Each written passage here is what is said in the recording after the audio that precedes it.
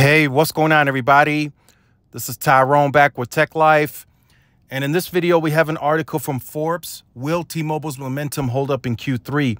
So I wanted to talk about that. T-Mobile reports their third quarter earnings call October 27th, 4:30 p.m. Eastern. So I wanted to talk about that and kind of give you my take on where the momentum is heading and why I think the momentum is going to hold up into the third quarter. So a lot of previews are out there. I've received even more previews over the last few days, and a lot of them are expecting T-Mobile to be the leader in everything. Ads, total ads, cash flows, cash flow increase, all that. I see it all. Revenue. They're expecting better margins because of the decommissioning of the Sprint network. So all of that is anticipated. Again, none of it is official until T-Mobile officially reports the numbers. But that's what the market is anticipating. So I fully expect T-Mobile to continue its momentum, not based off of the wireless growth, but based on the fixed wireless access growth. And let me explain.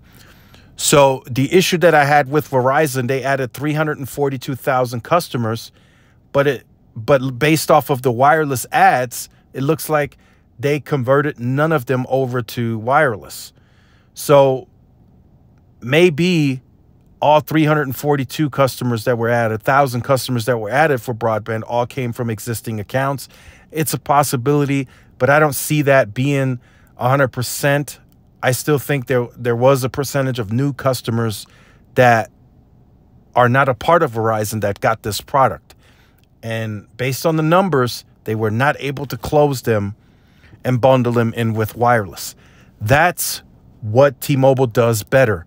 They convert a percentage of customers from these fixed wireless ads and they get them bundled in with wireless. And they do that very aggressively, right? In these new rural parts that they're getting into, which fixed wireless access is a better long-term play because there's less people to pull from that capacity. They try the very best to get those people onto wireless. Insider discounts, third line free, fourth line free, whatever they got to do, they get those customers converted over to wireless at all cost.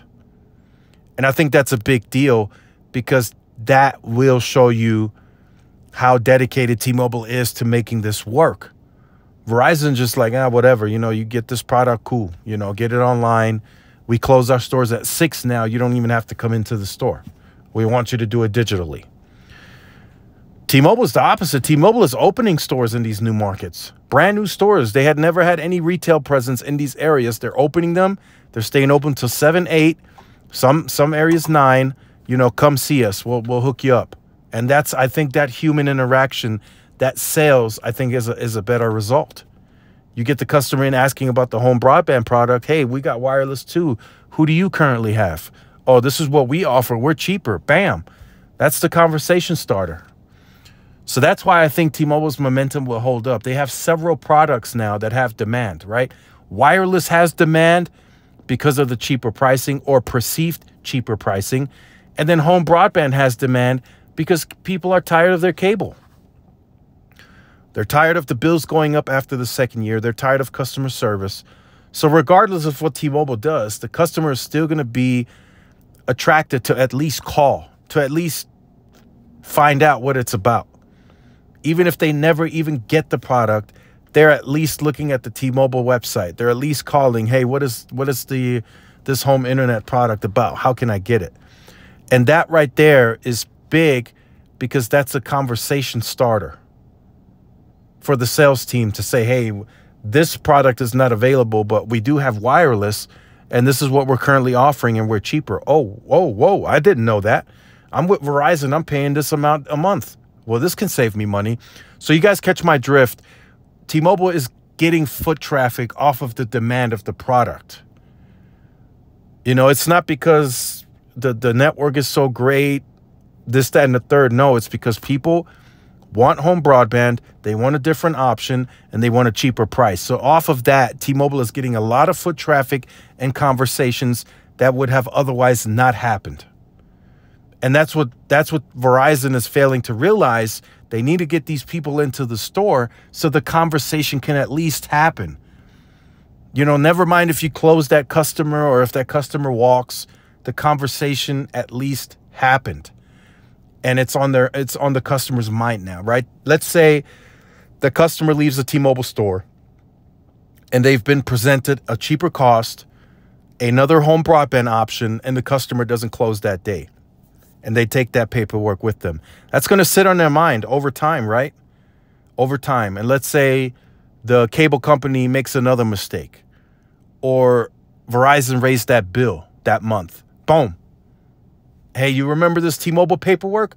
They're cheaper. This is what they got for home broadband. Let's get it. You know, they might not close that same day, but let's say 3-4 weeks later, after that another mistake from the cable provider or wireless provider, they might be in there. You know, so I do fully expect that momentum to hold up. I fully expect that momentum to continue into the fourth quarter as well. And I don't expect T-Mobile to skip a beat. In fact, I fully expect them to accelerate. I don't know how yet. You know, I'm expecting some kind of move. I recently saw, as of October 13th, they're doing a BOGO for first responders.